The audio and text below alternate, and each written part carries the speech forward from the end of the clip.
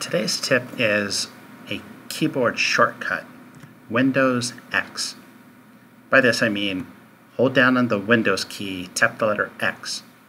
Now if you're running Windows 7, what this does is dependent on the model of your computer. With our Dell computers, this opens the Windows Mobility Center, which has a lot of things that you probably check often, so it's a very handy shortcut. But when you get to Windows 8 or Windows 10, the Windows X key gives you the mother load. This is just about every essential thing you'd ever need to check or do on your computer.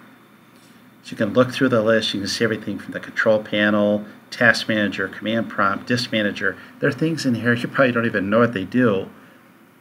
It's essentially the laundry list of everything you'd ever need to do on your computer. Windows key X.